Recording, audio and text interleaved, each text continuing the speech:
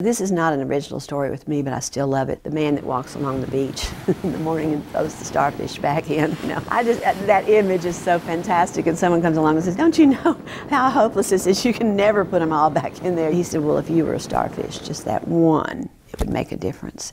And really, that's how we need to look at it. And there's a ripple effect anyway. I can't touch everyone, but the ones that I touch can touch others, can touch others.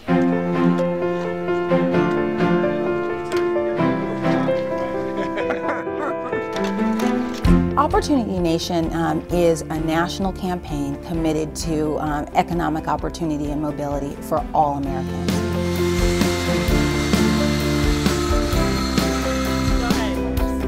Level that out.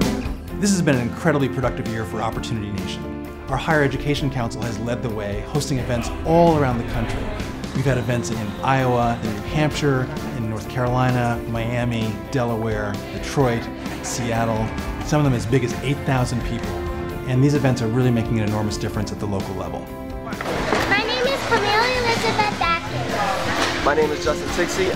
My name is Edarka. And I'm Ashley. My name is Joe Manbeck. And this is the 2012 Inspire Day Service. We are incredibly excited about our grassroots leaders on the ground who are making an enormous difference in communities in all 50 states.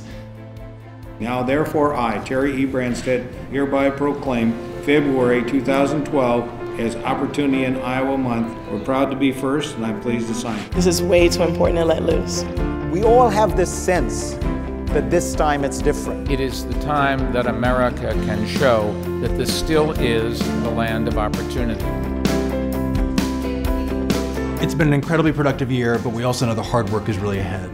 We would not be anywhere without the incredible support of our leaders and scholars, coalition members, our steering committee members. This is really about the important work they're doing every single day. Let's get to work.